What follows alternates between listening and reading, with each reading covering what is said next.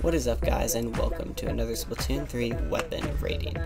In today's episode, I will be rating the 3 splatanas, starting with the one I don't like the most and going up to my favorite.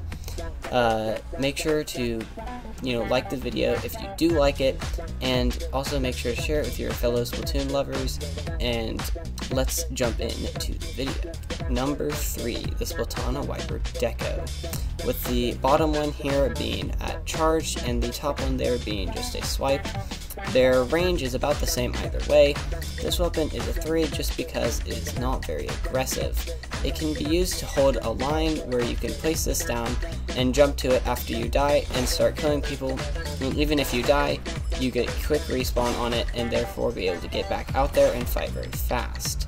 Whenever you get missiles, make sure to put them out there and go in with them, not waiting back there. Go in with your missiles so that people can get little hits by them, and the rest you can do with your Splatana. This weapon is at 3 just because it's not aggressive, and it is still a very good weapon, and I actually do use this one often.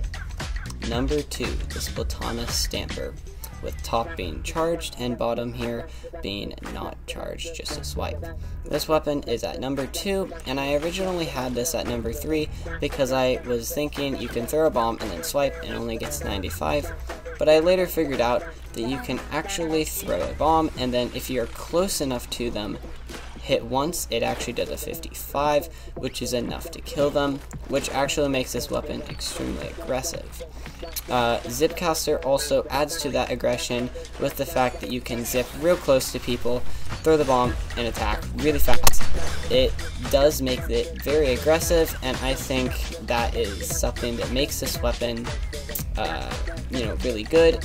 I think it would be number 1, except for the fact that it's a heavy weapon, and I personally do not like heavy weapons, but it is still a very good weapon, and at number 2 on the list. Number 1, my favorite.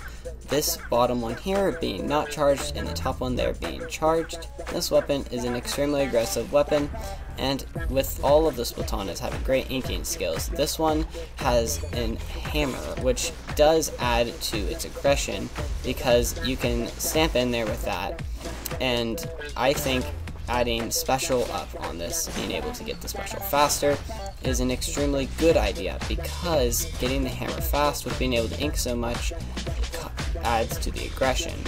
Also, it has torpedo. Torpedo can be used like so to add a 35 when hit, but if it gets a direct hit, it is a 60. Of course, you can get up close and hit with a 45 on this. 60, 45.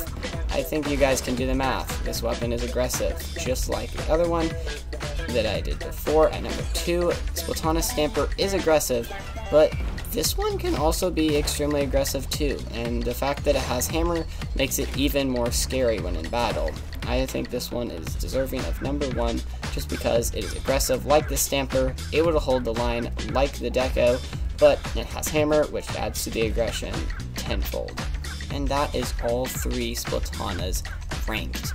If you have any opinions on which one you like best or your own rankings on them, make sure to comment down below. I love seeing your guys' comments, and it makes me even more happy when you subscribe. Of course, I'm not forcing anyone to subscribe. If you like this kind of video though, I can assure you that I post very often and will have lots of stuff that you will enjoy. So make sure to do that, and I will see you guys in the next video.